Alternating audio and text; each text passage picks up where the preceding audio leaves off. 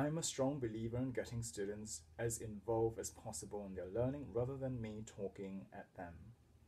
I might get them to act out concepts, convert text into pictures, or doing experiments like this. So here we're going to try and cook some eggs with vinegar. No fire, I hear you say. So let's see how that works.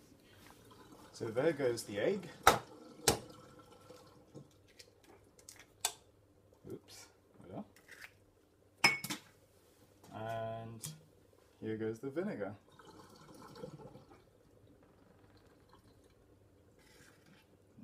Nice big amount of it. Now let's see what happens after a couple of minutes.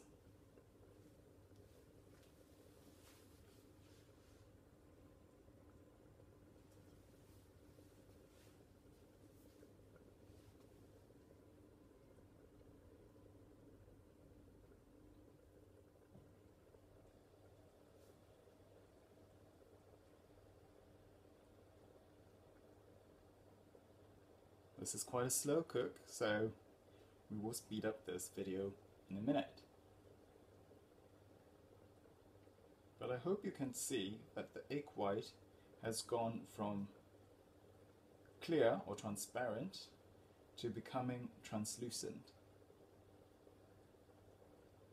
And hopefully by the end of this you will see that it has become opaque, just like a cooked egg. And voila, there you have it, one cooked egg using no fire.